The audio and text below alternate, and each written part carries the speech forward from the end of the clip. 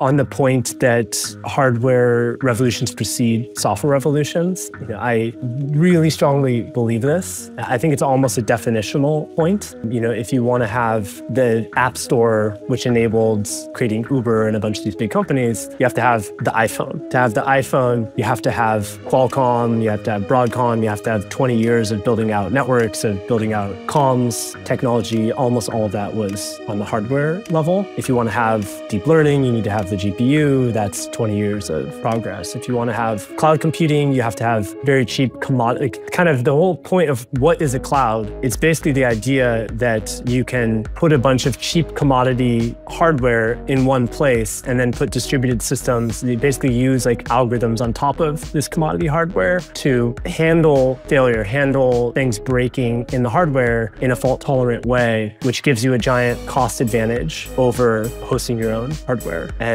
basically we had to have 20 plus years of memory and CPUs, et cetera, getting cheaper to do that.